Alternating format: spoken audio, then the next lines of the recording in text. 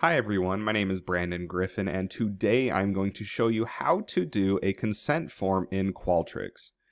Now, whether you are using Qualtrics for a class, or you're doing a research project, or maybe you're doing it for your company, you always need to get consent. People need to know what they're getting into, how the data is going to be used, what they're going to be asked, how the data is going to be stored, before they actually participate in a project. So before you get any demographic information, before you actually have them answer the survey items, they need to 100% give their consent in the survey.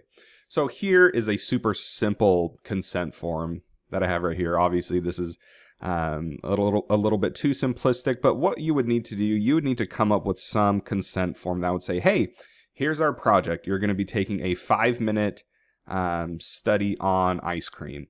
Your data is going to be held on a secure flash drive or a secure server, and the data will be deleted after 3 months. So you're going to go through the IRB process, or you're going to go through some process just to make sure that everything is neat and meets legal and ethical guidelines. So after all that is completed, what you're going to do, you're going to come into Qualtrics and you want to create a new block. You're going to hit a new add block. And what that is going to do, that is going to make sure that before your participants answer any other questions, they are just answering the consent form. So I've added my new block, and I'm going to add a new question, and I'm going to do multiple choice. So here you would copy and paste your survey consent. So here is the survey consent. You'd copy and paste it here. And at the very end, it's crucial that you have a yes or no, such as, yes, let me write it a better way. So at the very end, you'd say, select, yes, I agree to participate in this study, or select, no, I do not agree to participate to be excluded from this study. So after you have that information, you're going to copy and paste this, yes, I agree to participate, or just simply a yes and no here. Yes or no, I do not agree to participate. You're going to copy that down here. And then make sure that there are only 2 answers. So because consent is so important, you want to force a requirement. You want to add a requirement. So what you're going to do here, you're going to click on the actual survey question, and you're going to hit add requirement, and you're going to force response, so they cannot move past until they actually complete the consent form.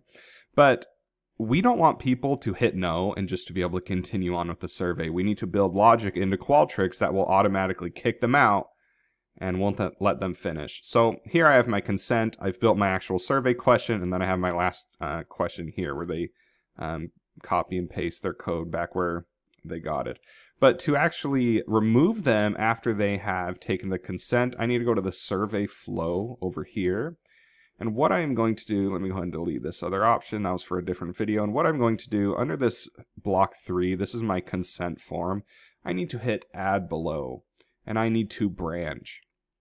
So what's going to happen is if someone says no, they're going to come to a point. Something's going to happen, and I need to, like railroad tracks, I need to create a branch, I need to create a different direction, and I either need to send them and let them allow to complete the survey, or I need to send them and kick them out of this, kick them out of the survey. So what I'm going to do, I'm going to add below, I'm going to do the branch, and I'm going to add a condition.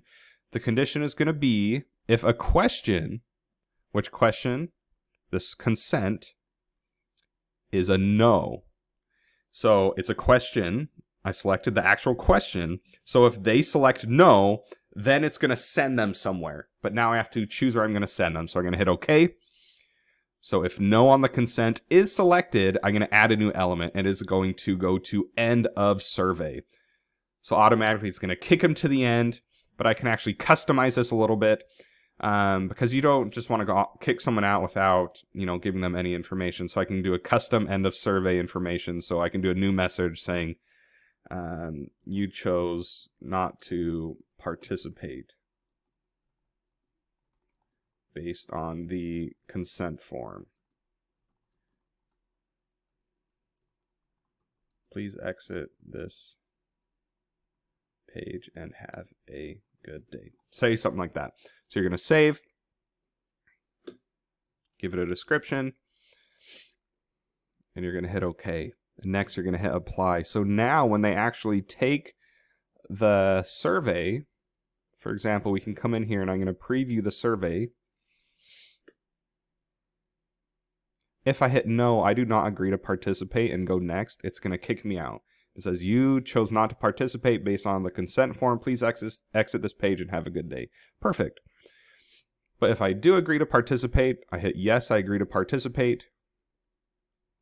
And I can hit the next arrow and it's going to ask me what is my favorite flavor of ice cream, which is Oreo or cookies and cream. That's the best flavor. Anything else, it's okay.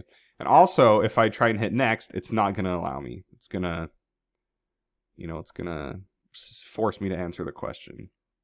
All right, super quick and easy video of how to do your consent form, how to kick someone out to the end of the Qualtrics survey. Please leave any comments you have questions, subscribe. Please message me or email me if you have any questions about this. But you have a great day and happy learning.